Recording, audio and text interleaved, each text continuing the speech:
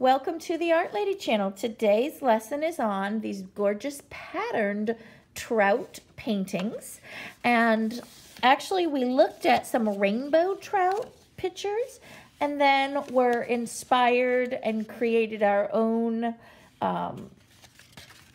fish with lots of scaly texture.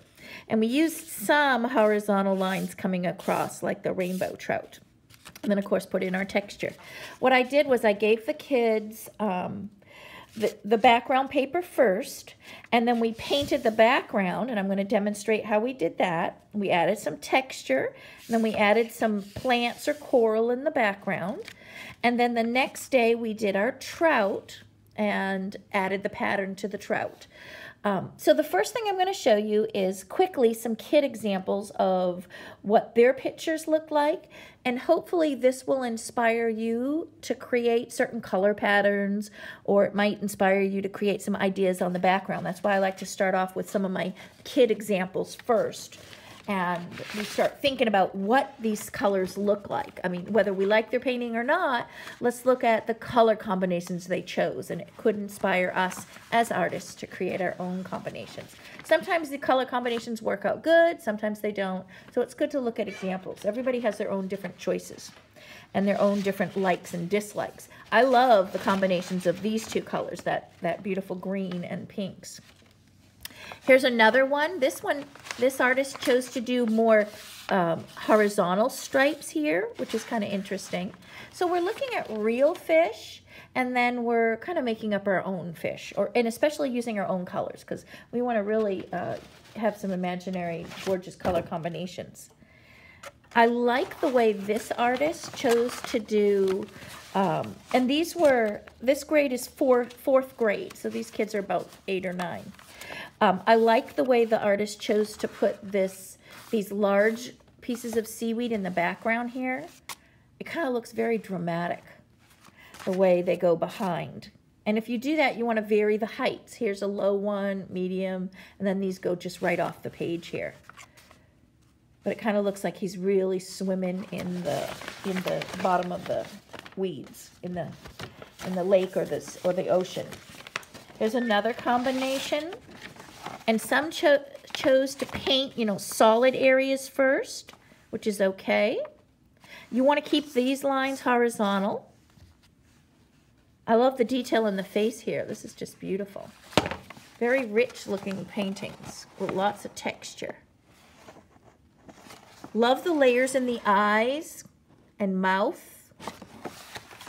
These little details make it important for a painting.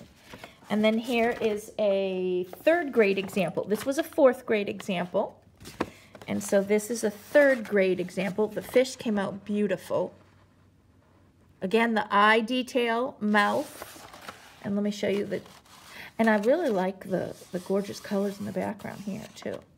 So you might like these colors to choose from. So you don't always have to pick a blue ocean. This is real pretty.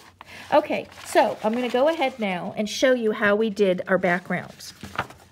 The first day we took some larger brushes and we used horizontal strokes, that's strokes going across the page, and I'm going to do some light values. So I'm going to dip in some white, and then I'm going to dip in the other half in this light blue right here. And I'm using just tempera paint, and I'm going to go back and forth, do some light gradations of color, going from lights to darks.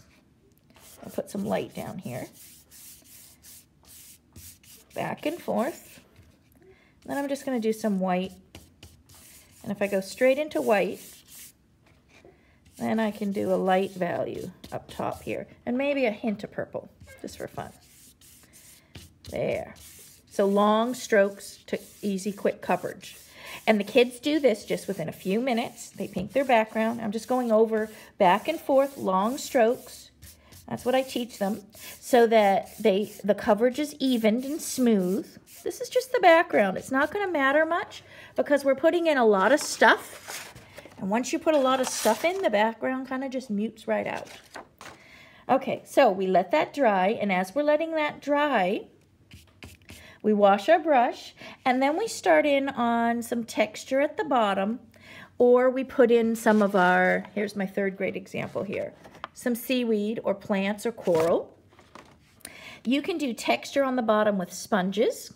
Here's another example here of some coral and some sponging.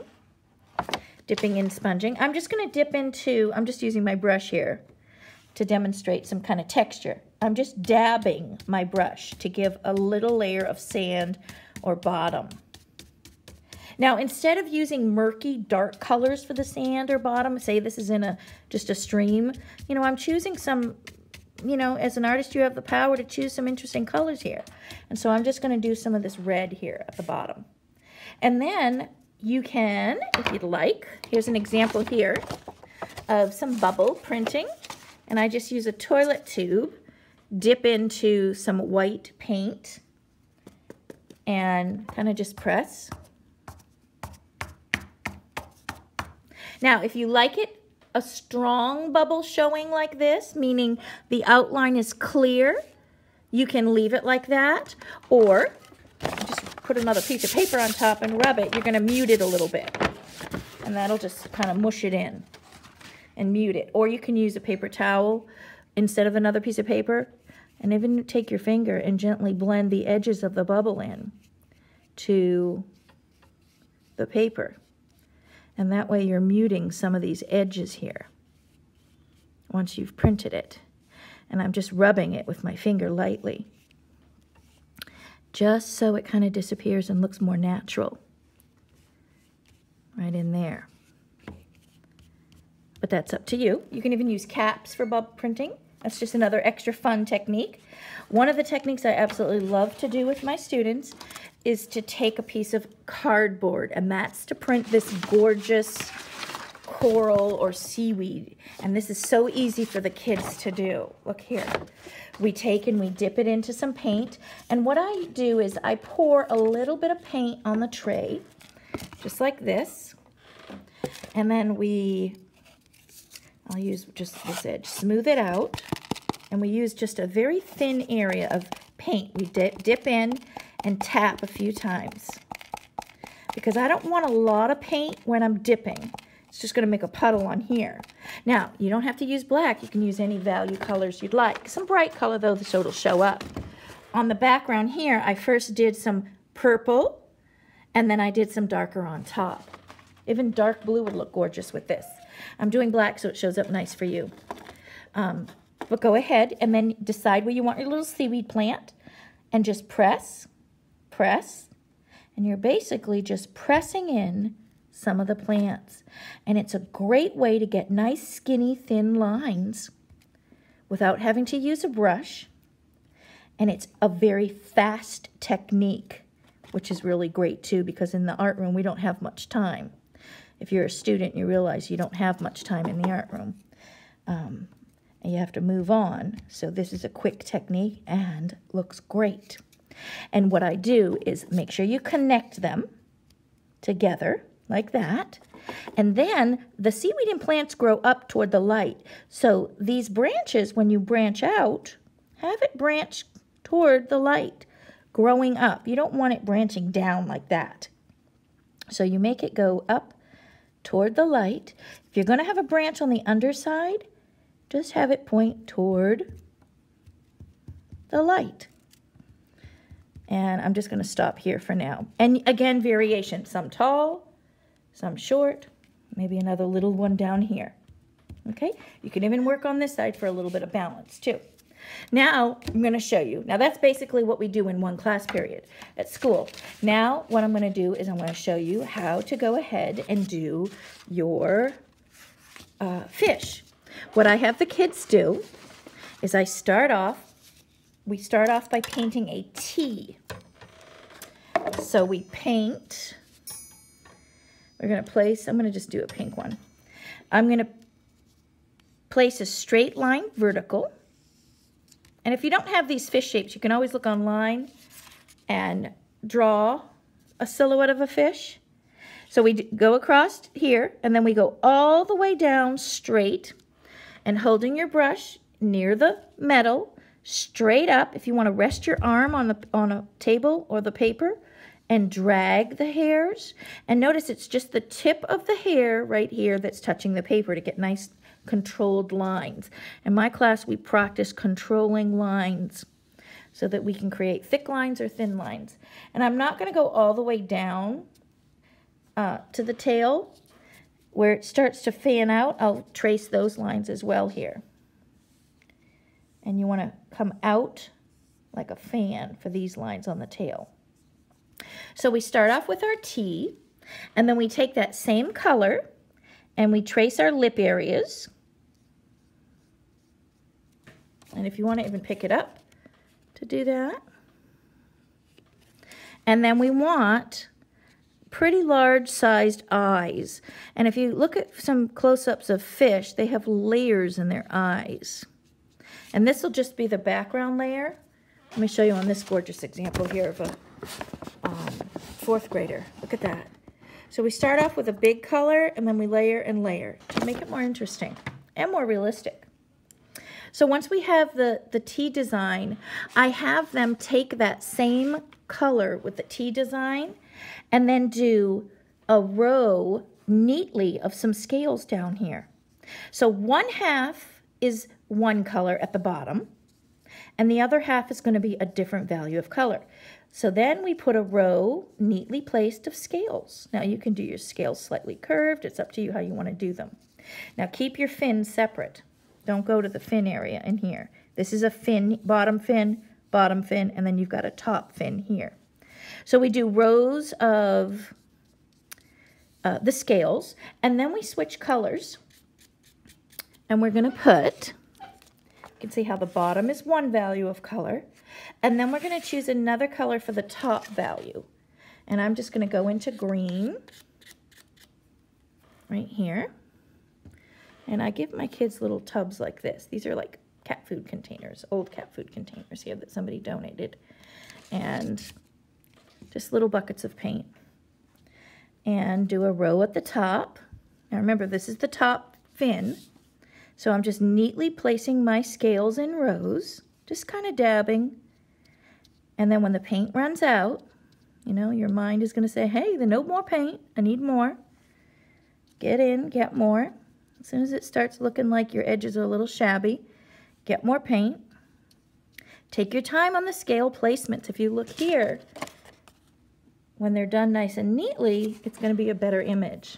This was a great example here on my third grade. Look how nice and neat they did the brush control here.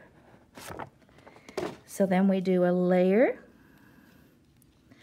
And then we're going to choose, if you want to take this color, you can do it while you have the brush loaded.